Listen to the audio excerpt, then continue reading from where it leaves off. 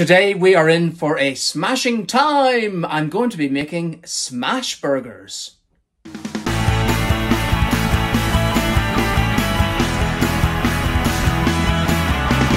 The ingredients you need are 4 burger buns, sesame topped or brioche, whichever you prefer. 1 tablespoon of sunflower oil.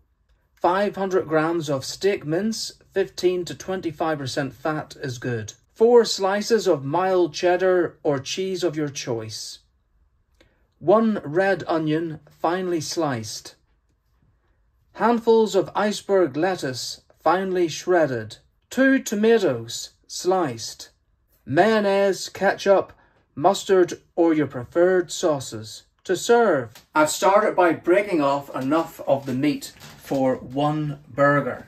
And what we want to do is add salt to it. Now, some people say that you shouldn't add salt to meat, but for this type of burger, and I've read other people say this as well, it's actually quite good. I don't know why. Does it add taste to it? Does it help the cooking?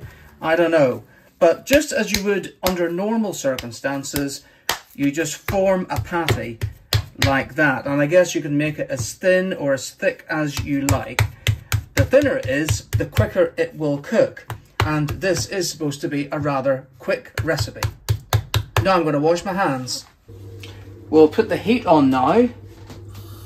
And it should be quite a high heat. So we've got our pan, we've got our olive oil, and we want roughly about 1/4 of a tablespoon of oil to go on here. That much, I suppose. And we'll let that heat up. And of course there will be some oil will come out of the meat, and this is a 20% fat mince, so it's the best that you can get, and it's from Waitrose.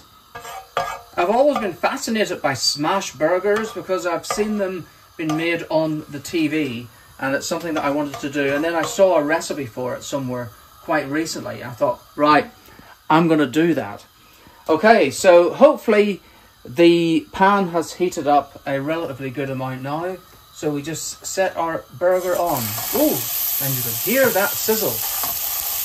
Don't move it. I'm not going to move it, I'm not going to move it. But this is the last time I'm actually going to touch the meat, so I'm going to wash my hands again. This is where the smash comes on. We've only just put it onto the pan. You can see that it's sizzling. And now what we want to do is to put a piece of parchment over the top of the bun, just like this. And then we get another frying pan and we press it right down like this. Now you can wear oven gloves if you think this is going to be too hot.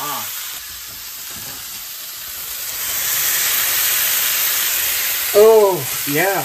Can you smell that, Paul? It smells like burger. Well, it is burger.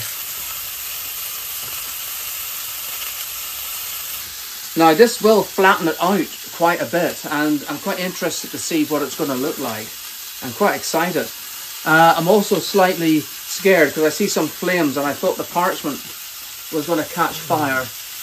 Do you think we should flip it then? So I think it's time to flip. So what we do, we take the first pan off. Shouldn't you use that? Well, and then we lift the parchment off and put it to one side. Then we flip the burger like this. Whoa, look at that! And then you put this... No, we're finished with the parchment, Paul. Oh, really? No. Get rid of it, quick! We have to act quickly here, you're in the way. Right, now we get our slice of cheese. It goes on like this, and we get a spatula, and we press down. Use that one. Okay. Ooh, look at that. Shouldn't you use that other one? You might break it. Yeah, well, he's worried I'm going to break it. Okay. You are going to break it. Oh look, this one's got ready-made holes with the cheese. Oh, wow. Now, if you were making all 4 of these at one time, you would set the burger aside on a grill pan to let it just sort of rest and stay slightly warm. But we're making one at a time. And what I'm going to do is I'm going to set this onto this pan once it comes off, and then I'm going to toast my bun and eat it. So I think we're done. Yeah. We've had to open the window because it's a bit smoky in here. Look, my bun is going to pop like that. Oh, look at this. Lovely. Now, here is the burger over here. So we're going to set that on. And then it's up to you how you build it. So I like my onion. So I'm going to put some onion on there like this. I suppose I should have a little bit of lettuce. And a little bit of tomato like that. What about that? And I've got some mayo here. And I've got some ketchup. And as it's a smash burger, I guess there's only one thing to do, and that is to get the top bit and go like this. Oh, look at that. Now, up to me, Paul, up to me. Are you going to be holding it up? If you were a normal person, you would just hold the burger up and eat it. I can't eat burgers like that. I'm scared that my teeth will drop out.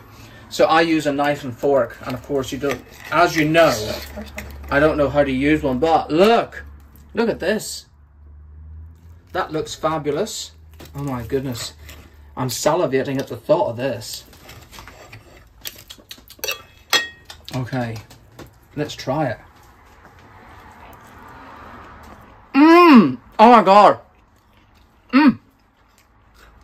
This is the best burger I've ever made. Oh my gosh. Oh my God. Why is it so good? Because you pressed on it? I think, yeah, I don't know what it is. It must be the way it's been cooked. You can see how juicy it is around the edges. It must be like a mixture of all the other ingredients as well. I could eat all 4 that we're going to make. We're allowed 2 each. Okay. I think you've seen enough of me eating. But that's how you make smash burgers. You're smashing. Hey, I like popping out. Just like you would get when you subscribe to our YouTube channel. It's Paul and Marcus. Thank you.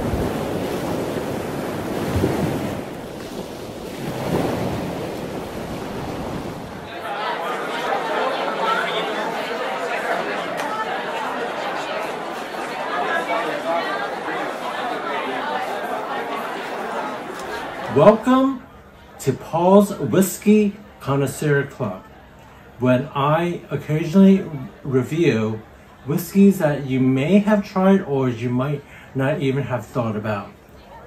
Today's whiskey is Laphroaig.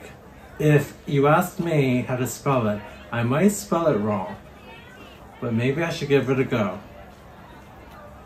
It's Laphroaig.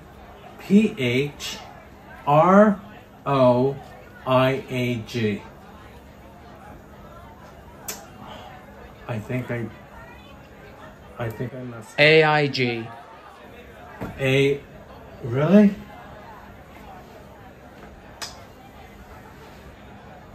Okay, AIG, Laphroaig. Okay, so this isn't your typical whiskey. This whiskey has character.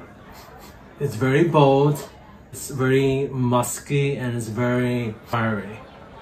Now let's take a sip.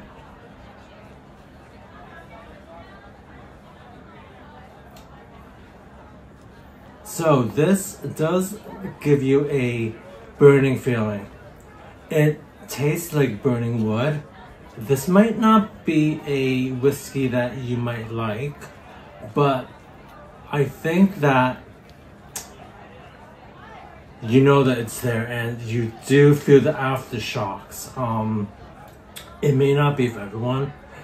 Normally, whiskeys aren't as bold and they don't leave a lasting effect. But I think this one lets you know that it means business. And I think for the most part, it's good. I think I like the burning feeling of it. I know that others might not, and especially for those that are trying whiskeys for the first time. Now let's have another taste. This is really good for when you're not feeling well, because it does serve as medication or medicinal purposes. I think it's a personal preference, but I think that the whiskeys from the islands, on the Islay, which is an island in Scotland, these are particularly peaty, and there is a note of burnt wood. I don't really know how to convey it otherwise, but I would say don't sniff at it and don't disregard it. I would say give it a shot. You might like it, and it's an acquired taste. And typically these whiskeys are more pricier than the regular whiskeys that are in the lowlands or the midlands. In essence, I think that they're more pricier because they're more expensive to produce, and I think that there is more of a demand for them. So I will say to you, cheers everyone, and to your health.